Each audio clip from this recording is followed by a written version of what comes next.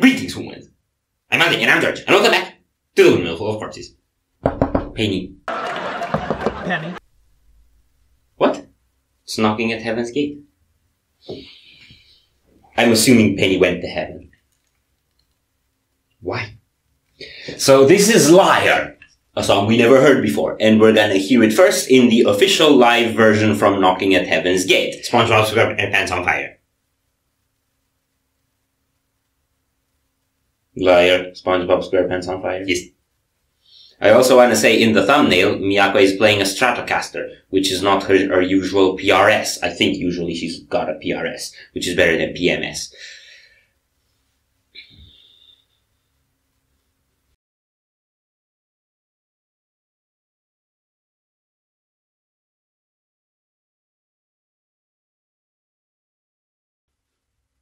Are you ready? No. I'm very proud of that one, though. Congratulations, you shouldn't.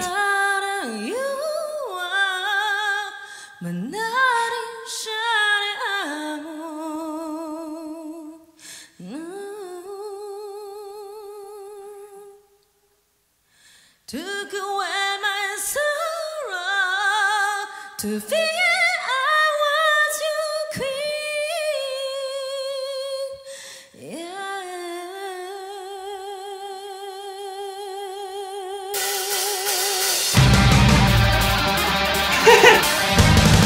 That made absolutely no sense.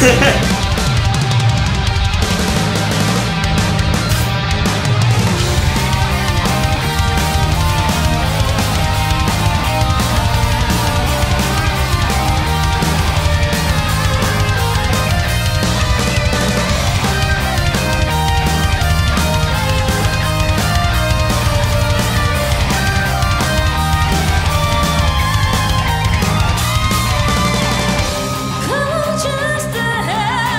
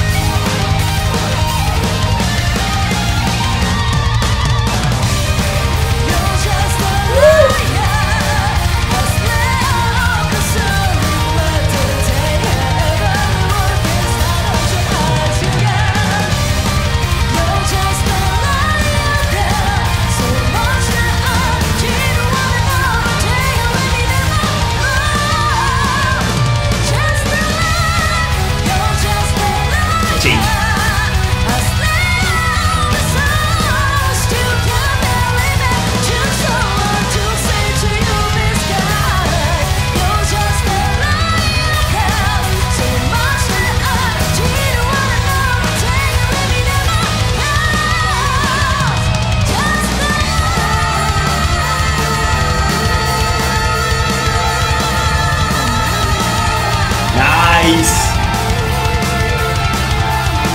Yes!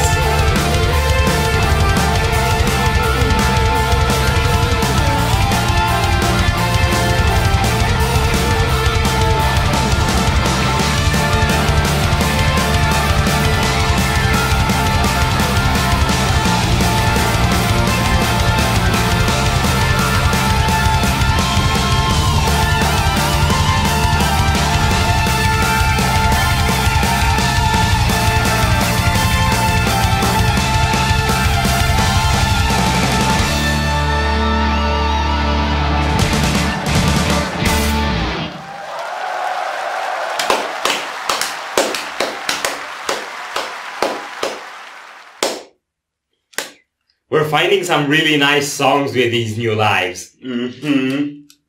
Wow. Mm-hmm. Okay. Mm-hmm. The intro was not what anyone was expecting. The intro wasn't actually part of the song. It was a thing that got interrupted by the song. That's how you put it? Yes. You're wrong. No, I'm right. I'm right. No, I'm right and you're wrong. No, because I'm right, and if I'm right, you can possibly be right. So you're right and I'm wrong. Yes. No, because I'm right and you're wrong. But that would imply that I'm wrong, and that's also not possible. Never mind. Okay, so I have a whole theory about that solo. Hit me. You know what it's like when two people argue? Yes. And one of them says something, and the other person just brushes it over, so the first person gets frustrated and says the same thing again, and then just keeps repeating the same idea, hoping that the other person will eventually give in. That's what that solo was like, because Miyako was playing the part at the end, the duo, because Miyako was playing the same theme, and then Midori was coming with a little lead, and Miyako was doing that same theme again, and then Midori was coming with a different lead, and so on. So it's like, I give an argument, I'll say my point, I'll give an argument, I say the same point, I'll give another argument, I say the same point, I give another argument, I say the same point, but higher. Yeah, and louder. At the end, Midori did the same theme as well, so I'm guessing Miyako eventually convinced her. Just by sheer power of repeating the same argument. Yes, she had an unshakable argument.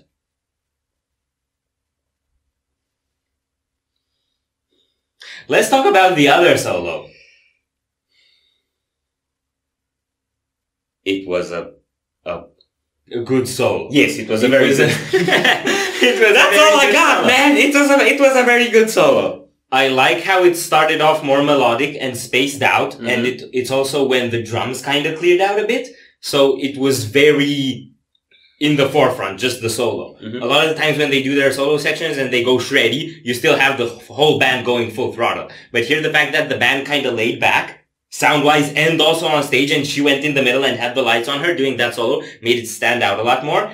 And then the band came back in when they switched to triplets. Yeah. That was a really beautiful take on that solo. You mentioned the lights, and I want to point out a very cool thing they were doing at some point. Yeah, the spotlight was taking turns on them in sync with the kick drum from Haruna.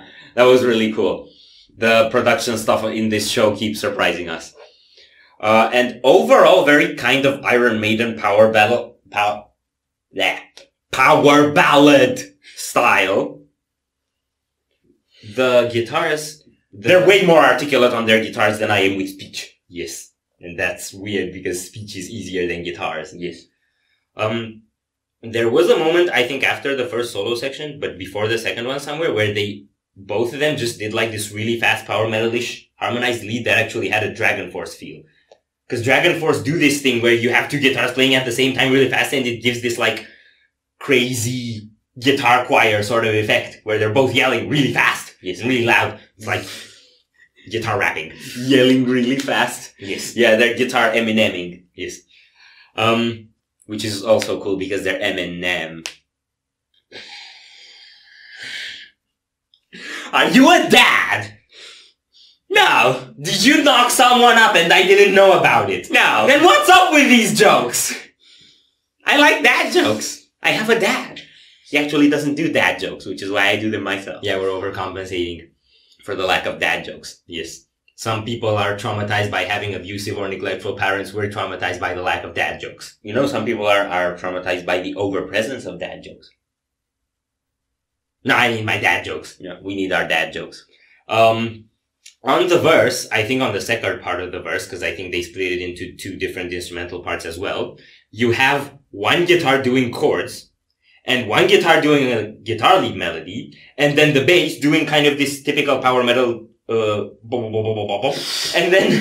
then goes up for a run, and then goes back on the pummeling. And then go back, up for a run and goes back on the pummeling. So every instrument is doing something else, and I really like how they did that, because a lot of the times in generic power metal and heavy metal, and also a lot of the times in Lovebites songs, you get all three instruments kind of going in unison. That's really cool for the powerful effect, but it doesn't diversify a lot. When you do this thing where every instrument does something else, then you hear the whole band. Yeah. It's really nice. I like it. Also, Haruna was doing the stick spinny things, and that was nice. Stick spinny things? Yes. The stick spinny things. Like spinny things that you do with sticks when you spin sticks by doing stick spinny things.